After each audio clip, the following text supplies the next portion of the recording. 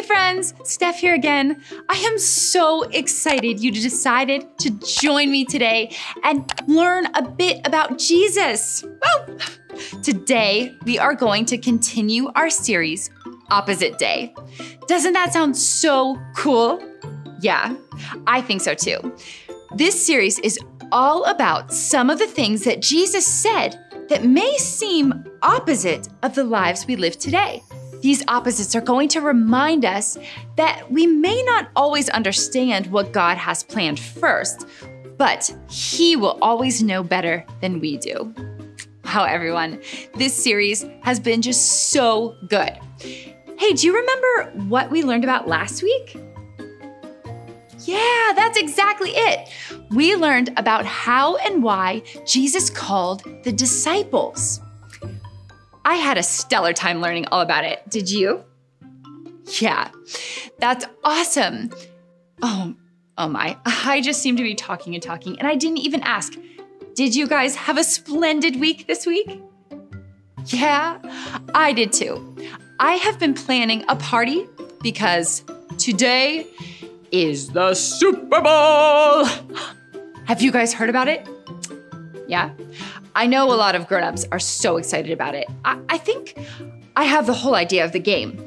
I've been studying and studying all the things I could possibly know about football. There are two teams with a bunch of players, and they chase a ball that kind of looks like an egg on this huge field. And they want to get the egg-looking ball to the goal thing, which is like the big empty space on the other side of the field. Wait, is it called a goal? Maybe it's a base? No, that's not it. I know the team that scores all the field goals wins. Wait. Okay, I don't get it completely, but that's okay. I still do get to have a party. And who doesn't love a party? Yeah, exactly. The food, the games, the fun, it is just such a great experience. Hey, speaking of games, what do you say we play a game right now? You know, one to test our fitness abilities. I'm not too sure what the outcome will be, but I'm excited. So, what do you say? Yeah? Sounds great. Let's do it.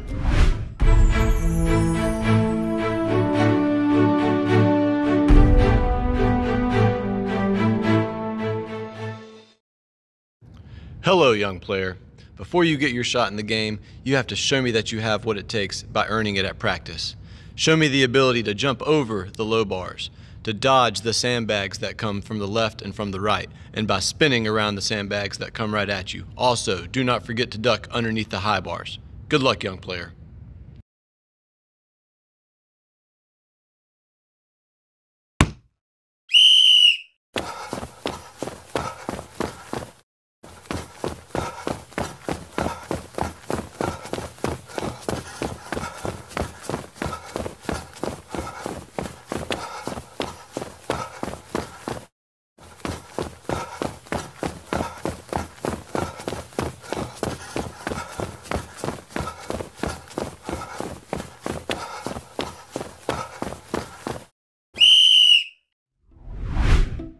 Everyone, you did such a stellar job.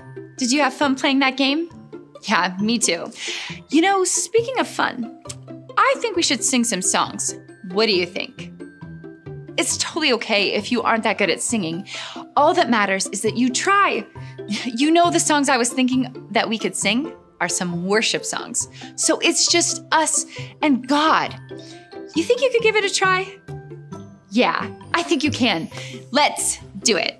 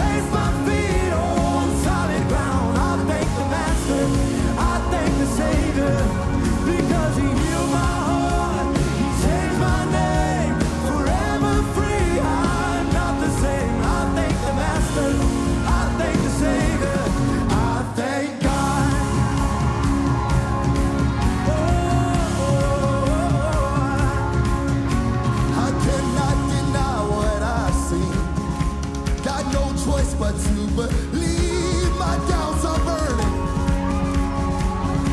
like ashes in the wind. So long to my old friends. Burden and bitterness, you can just keep it moving. Hey, no, you ain't welcome here.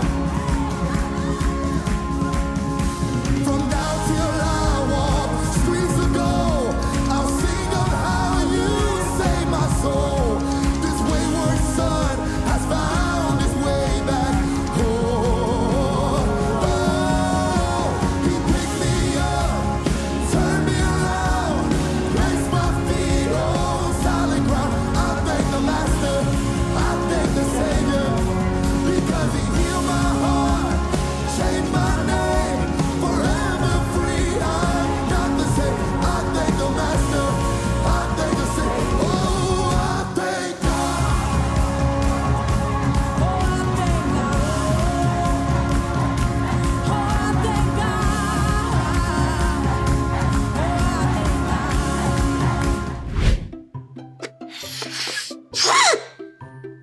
Oh, hey friends. I'm setting up for a super fun Super Bowl party. Woohoo! While my parents are watching the game, I thought it would be fun if I had friends over and we had a party too.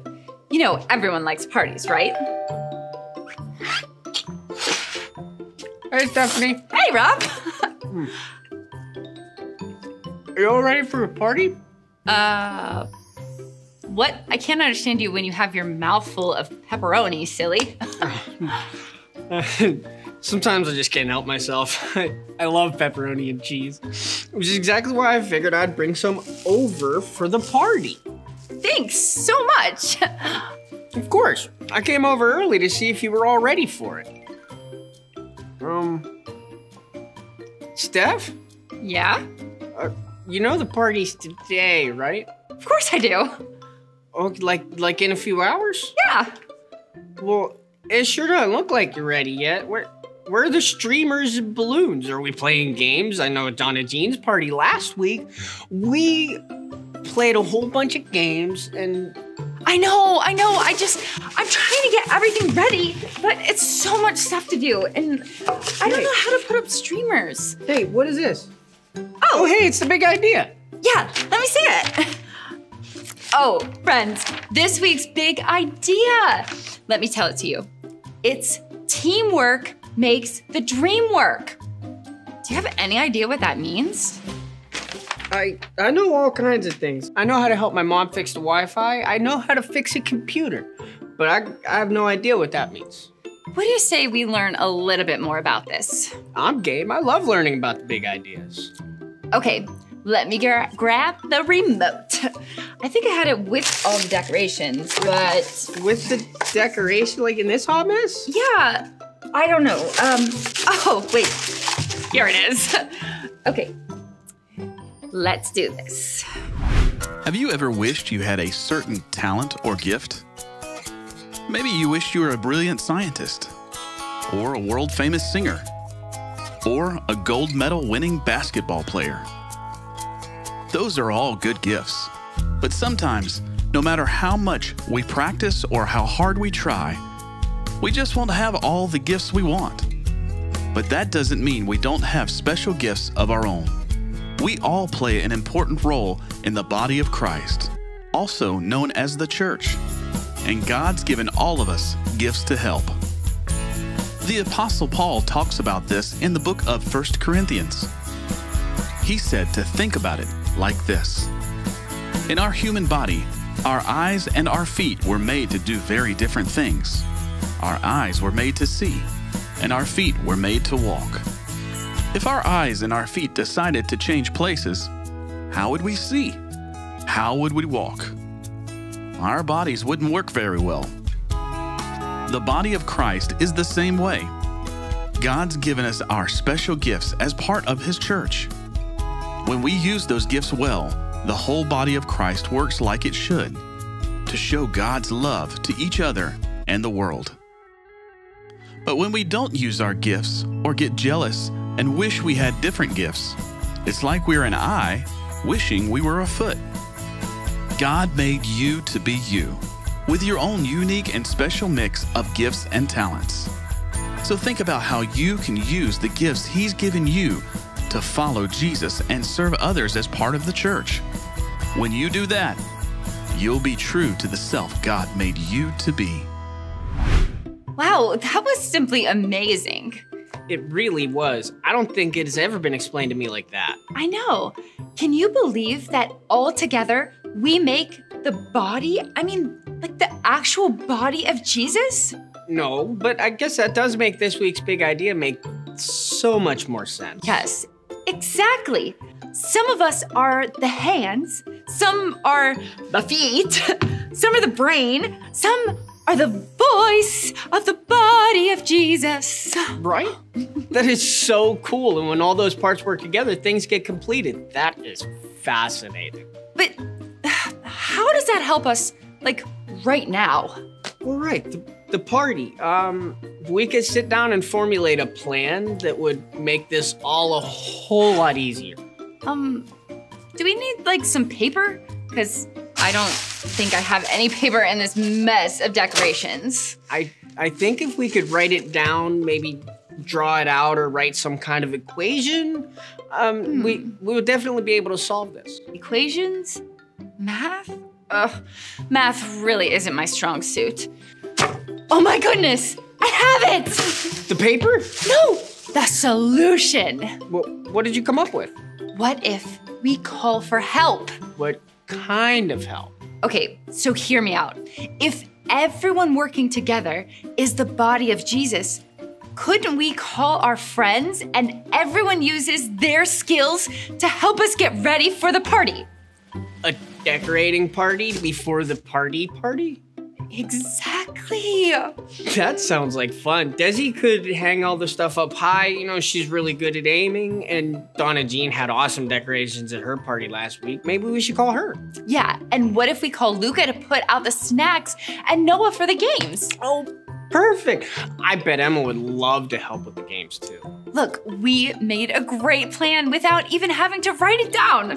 Go us. We make a really good team, and I bet we'll make an even better team with everyone else too. I bet we will.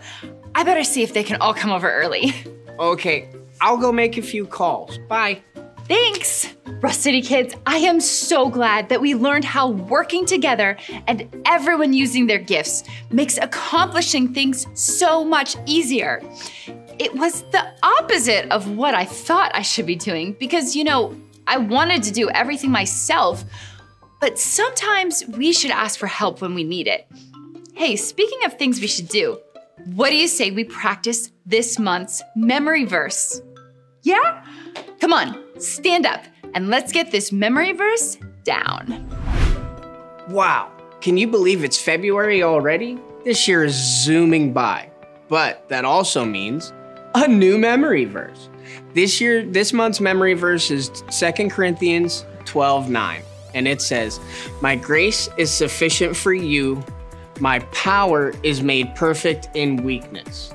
This means that God is enough for us, no matter the situation, no matter the circumstances.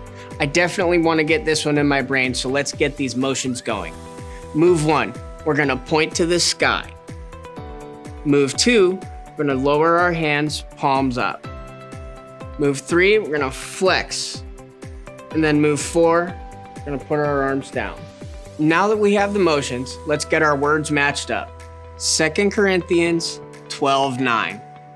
My grace is sufficient for you, for my power is made perfect in weakness. Amazing job, friends. You know what time it is. It's time to speed things up. Let's go. 2 Corinthians 12:9. My grace is sufficient for you. My power is made perfect in weakness.